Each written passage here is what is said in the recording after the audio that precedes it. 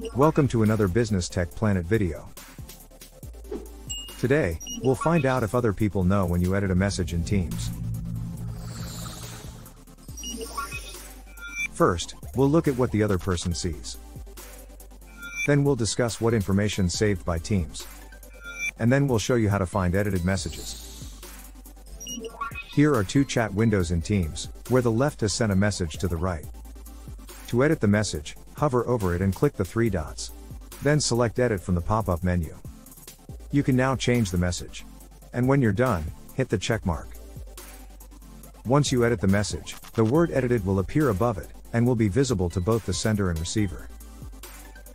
However, unlike deleted messages, if you go to the recent chats, you'll notice there's no indication the message has changed. But while users can't see edited messages, admins can. So let's look at what type of data Teams can retain. Teams saves the following data types: card content, chat messages, deleted messages, edited messages, images, including emojis, stickers, and GIFs, and also the other content listed below. Teams doesn't save audio, code snippets, feed notifications, or reactions. If you're a global admin, you can view edited messages by opening the Admin Center. There, click the menu icon in the top left. Then go down and click Show All to reveal more options.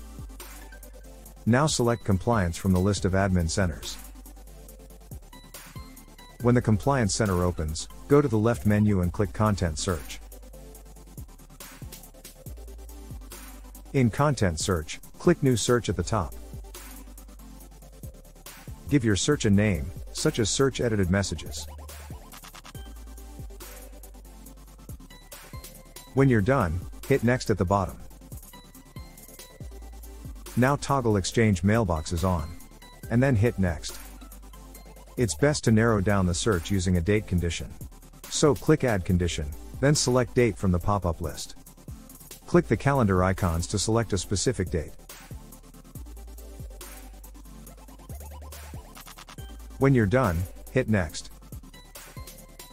And then hit Submit on the next page.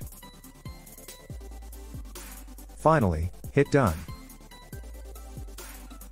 Now click the search you just created. In the flyout pane, click Review Sample. This may take a while, depending on how much data you're searching for. But once the sample opens, you can see the original message we posted.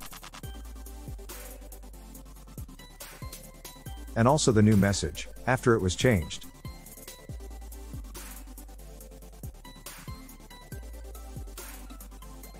That's all for this video.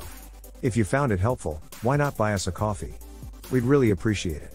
And, you'd be helping us grow the channel. Remember to check the description for additional links and resources. And don't forget to subscribe for more Microsoft videos.